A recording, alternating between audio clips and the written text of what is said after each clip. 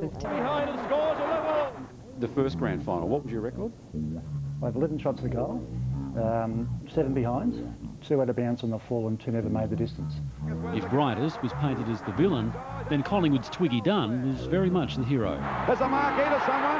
Twiggy Dunne, I think, has got it. I can recall Billy kicking into the forward line, and so I knew I had to get in front of the pack, and I was probably jumping that high at those days off the ground. So. Oh, the pressure on this veteran from Collingwood, played over 200 games, fires for the goals, and he's put it through and scores it. Kicking for goal, just the old do what you got to do, you know. Yeah, don't change anything, just run straight. That was my theory. So fortunately, it worked.